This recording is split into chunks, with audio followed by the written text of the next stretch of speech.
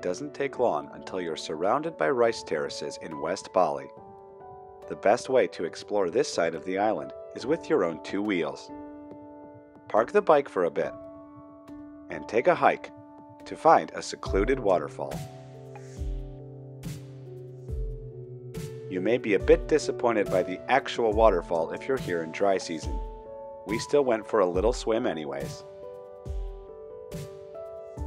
Cruising around West Bali, there are several places to stop and admire the scenery. Not a bad backdrop for a selfie. The trip must go on though, as there's a long way to go. One of the coolest things you'll see is this tree with a road going right through it. Locals believe that couples shouldn't drive through it together or they'll split up, just like the tree. After that detour up in the hills, it's time to head back down to the coast. There's even more beautiful scenery along the way. Soon you'll arrive in the small town of Medewi, where you can find a place to crash for the night.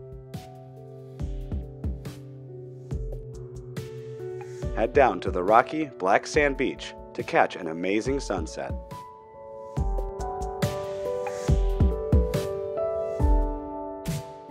You won't see many tourists here, just fishermen and local guys messing around on their motorbikes. A group dinner back at the guest house ends the first day of this West Bali road trip, but there's lots more to come.